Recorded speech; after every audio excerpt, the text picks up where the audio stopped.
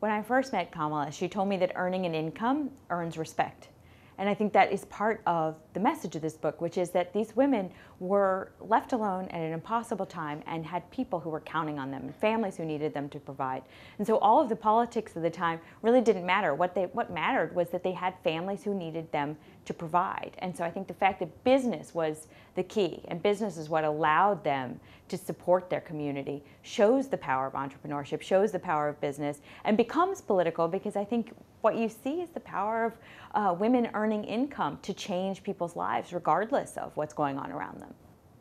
The book really is about economics as much as it is about the politics, and I think these girls in the Dressmaker of Karkhana, they started a business at a really impossible time for women. Women couldn't even be on the street during those years.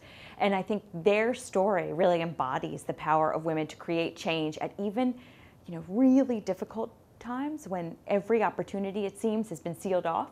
These young women unearthed opportunity and they sort of ignored the politics of the time. And I think the fact that they were able to succeed and to make a real difference between survival and starvation for so many families in their neighborhood during years when they weren't even supposed to be on the street is a testament to the power of women to work around all the obstacles. And I think that is in itself is a political statement.